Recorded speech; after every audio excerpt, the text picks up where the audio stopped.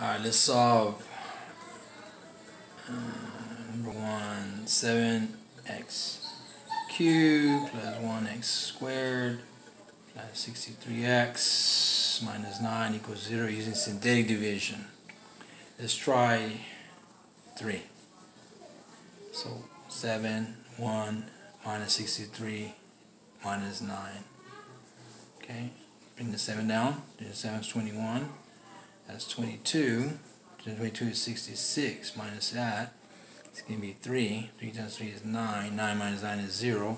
Remainder. So this is an answer. Let's try negative 3 next. You have 7, 22, and 3. Synthetic division again. Okay, synthetic division. Synthetic division. So now, 3 times 7 negative 21. 22 minus 21 is 1. 3 times 7 negative 3. 3 minus 3 is 0. Remainder. So now we have 7x plus 1 equals 0. 7x plus 1 minus 1. 0 minus 1. 7x equals minus 1.